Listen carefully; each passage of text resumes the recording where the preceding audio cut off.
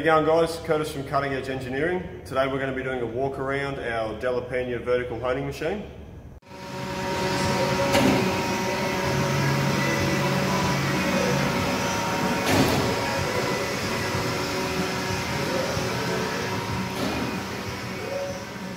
So it's a 1963 model machine, I believe. It was originally commissioned for the British Navy. It did Harrier jump jet landing legs in its years of production over there. It has an original 549 hours on it. After the machine was decommissioned, it was brought to Australia by a local machine trading company. My mate, who had a machine shop up in Brisbane, bought it from them. It had very little use in his workshop and sat there for about 20 odd years, unused. He offered me the machine, so I sent a truck up to pick it up and I brought it home. After we got the machine delivered to the workshop, it sat in the doorway for about 3 months before I did anything with it. After we finally plugged it in and got it all everything starting to move again, we found out the main drive motor for the honing head had been burnt out. So we bought a new one, installed that, and the machine started to work.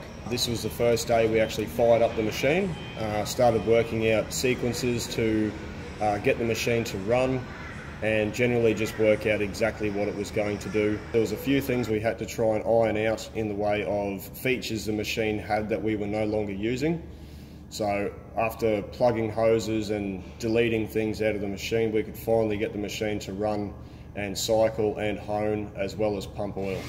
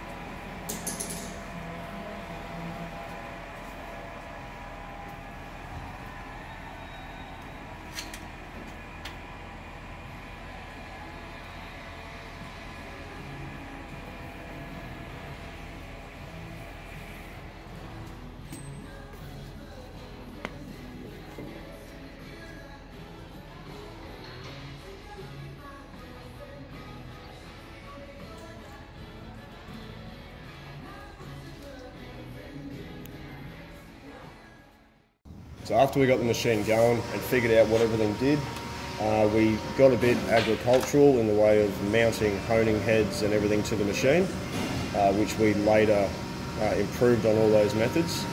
The machine's standard length at stroke was about 900mm. That wasn't enough for everything we did. It got us out of trouble for a couple of months, but then we went into modifying pretty much everything in relation to the drive head, the cylinders for lifting and lowering the drive head, and everything else. So after all the modifications, the machine now strokes 1500mm.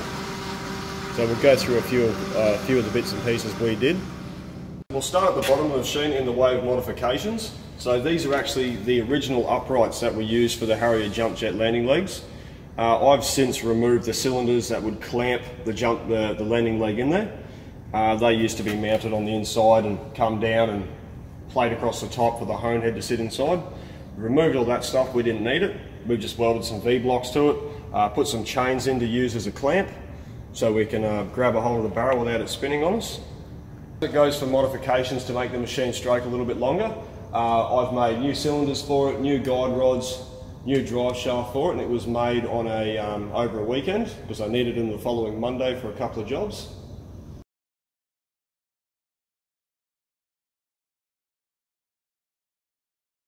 So as it goes to material, we brought in the cylinder tube, the 7/8 chrome rod, 2.5 inch induction hardened chrome bar for the guide rods, a bit of 2.25 inch just standard chrome bar for the main drive shaft.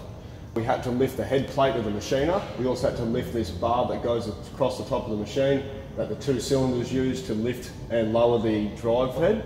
So along with all the extra material we had to get in for the modifications, I also had to get in a piece of 100mm bronze material to make up a new slide bushing to power the hone head. We've also removed a lot of extra bits and pieces off the machine that weren't needed. Back when the machine was running its original hydraulic driven hone head, There used to be another drive motor up top there to advance and retract the stones. We don't use that system anymore, so we got rid of that. Extra weight doesn't need to carry around.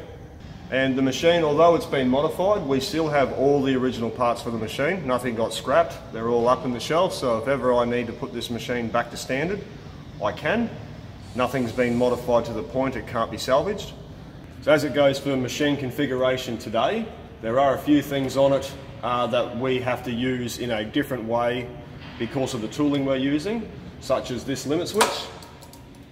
That limit switch there is the end stop limit switch when it had its original Delapena honing head on it. At the moment we can't use it in the way it was configured, so we've had to modify it and use it manually. So the stroke limits on the machine are set via limit switches, going down, going all the way to the bottom, all the way to the top. Simply just unscrew these and move them down to wherever you desire them to be.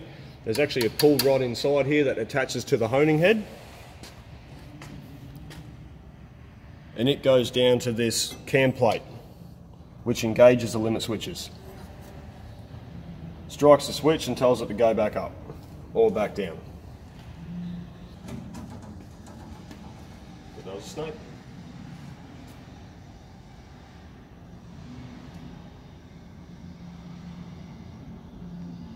As it goes for the speed for the honing head, that's all done by this knob here.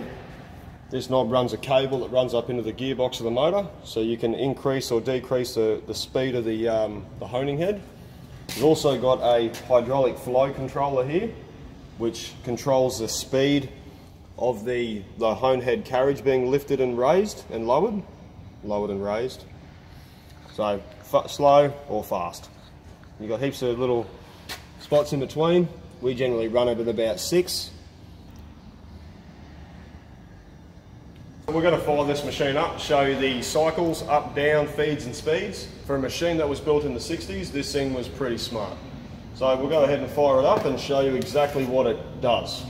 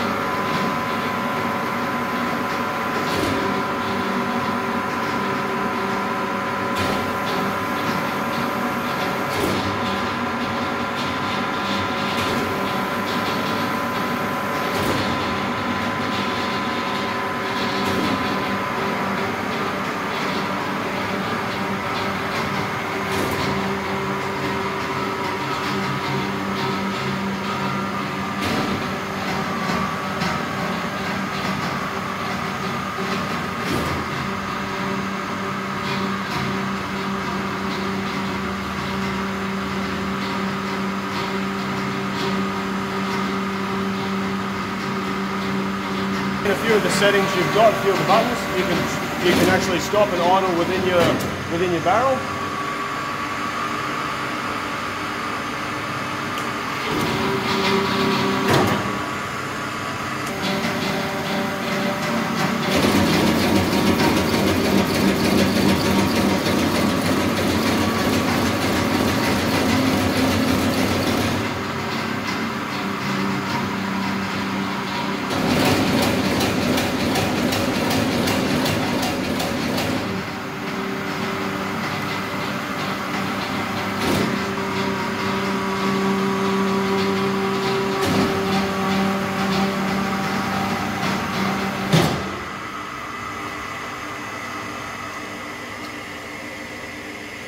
some of the controls that no longer get used with the machine. Our hone expansion doesn't get used, our hone retract doesn't get used, and our hone expansion normal manual doesn't get used either. The rest of the buttons will be used. So in case anyone's wondering why there was no oil flowing around while we're running the machine earlier, the oil only turns on when you hit the start cycle button and you turn this tap on here on the side of the machine. So there is no way to turn the oil off while the machine's running except for that tap. So once you hit that start cycle button, that pump kicks in and the oil starts flowing. So there is a bit of a sequence to get the hone head to fire up as well as the oil and get everything working. The machine needs to start at its bottom limit switch. If you try and start the cycle while it's midway through, nothing fires up. It's part of the way the system was set up back in the day.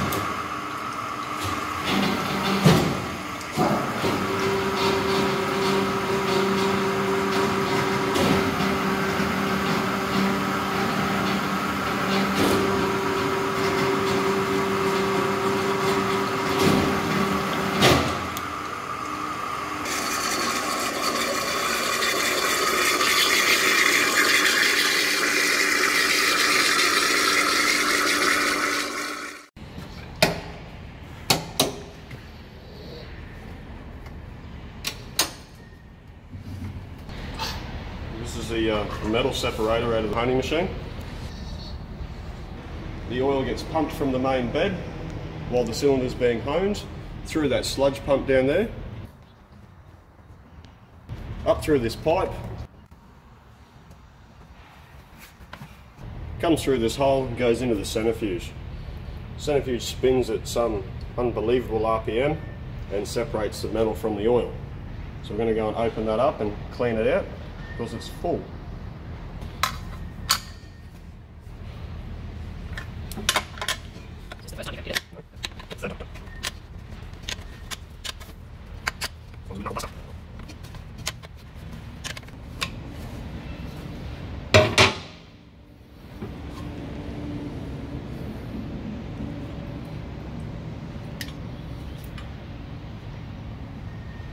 Very good.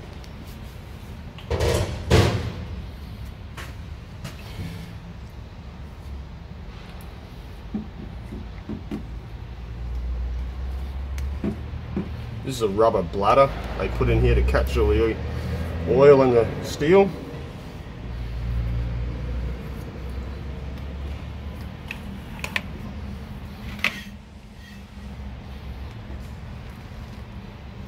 We'll just take this over to the bed and empty out what oil's in it rather than tip it straight back into the machine.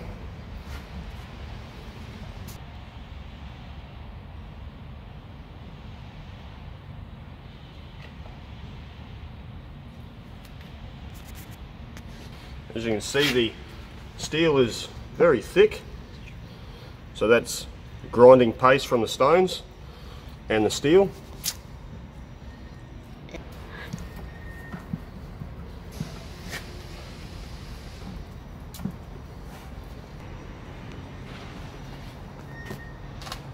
Oh, hey. Hello? What are you doing?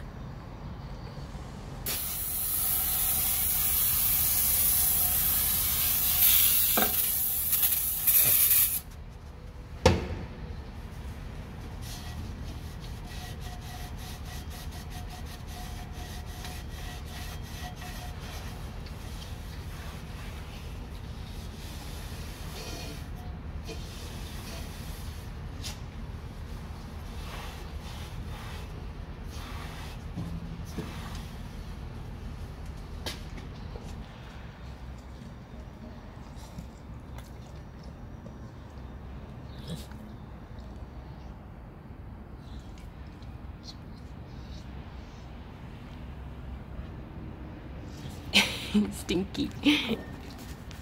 So after you've spent 3 years cleaning all the shit out of it, I will generally spray anything, just some sort of lubricant back inside the bowl, so that releases next time. Otherwise they tend to get stuck in there pretty good.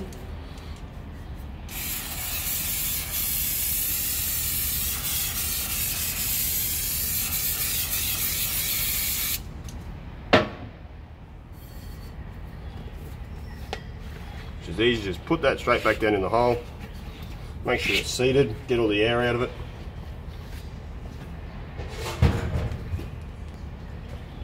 We go and reinstall the flutes.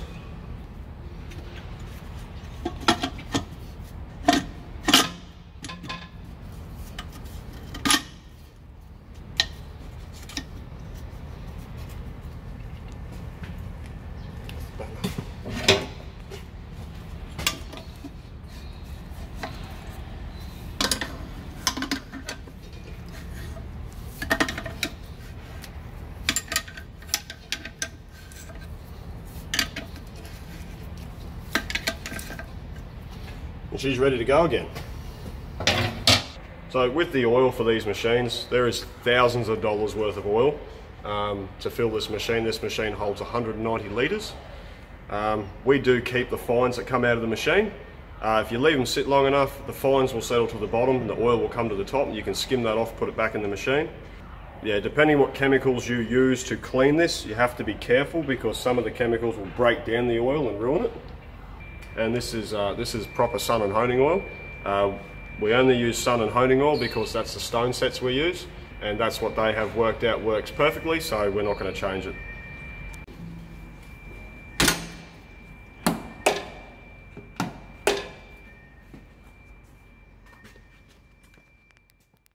So as it goes for tooling for the machine, we run Sunnen obviously. We don't run the standard Delapena tooling. A, it's very hard to get. B, it's very, very, very expensive. You don't get a very big range in whatever head you buy. I think you only get about 1 inch of range. So with the Sunnen stuff, you can go from 2.5 inches out to 15 inches.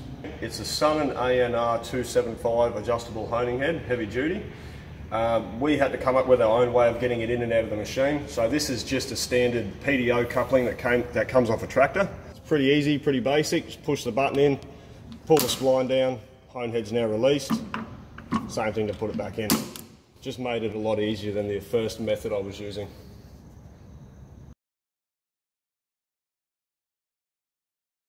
Righto guys, a bit of a shout out to one of our keyboard warriors. We're going to explain the very simple and very easy to understand way that this honing head works. While they're actually spinning, the honing head is running. If you grab a hold of this spin wheel here and lock it up, it will actually advance the honing stones out to cut the barrel.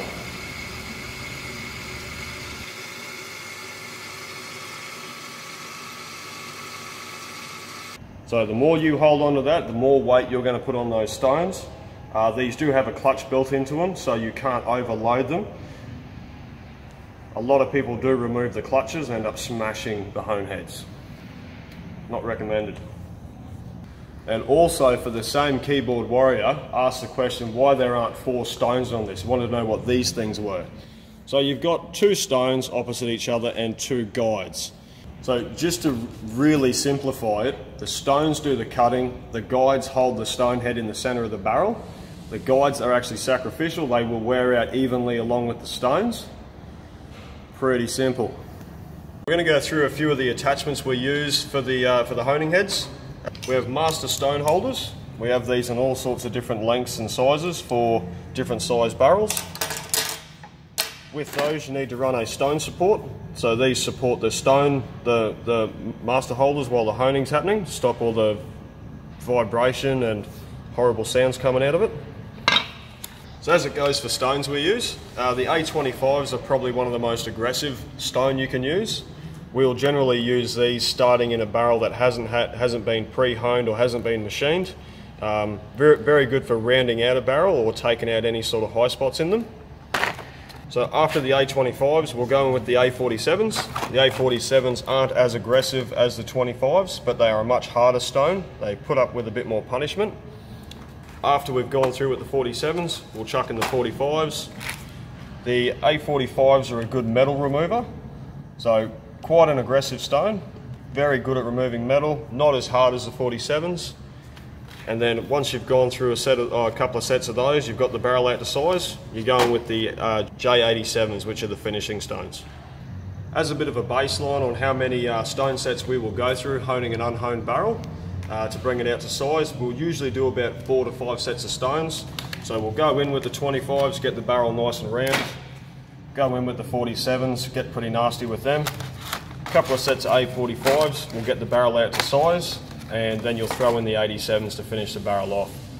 You probably do all those sets just removing about 1 mil to 1.5 mil of material out of the barrel, depending on what the inside diameter of the barrel is like, how rough it is, how round it is, imperfection, stuff like that. So if anyone out there in YouTube land has seen or run one of these machines, I mean, we know nothing about the machine, we don't have any manuals for it. Delapena themselves can't give us any information about it. If you've seen, heard, or been around one, leave a comment for us, because anything you know, we'd love to know. So that concludes the tour of the machine. Let us know what you think of it, and see you next time.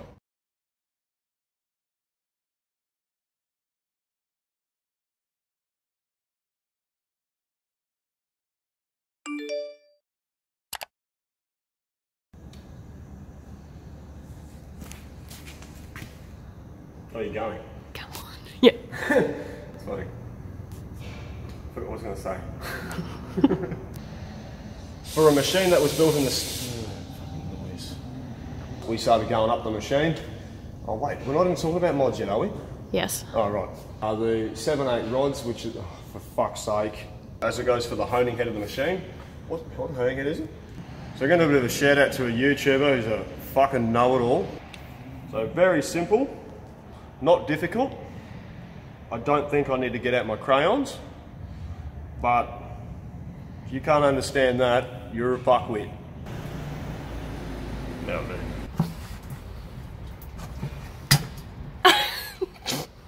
That got me in the eye. This stuff smells delicious.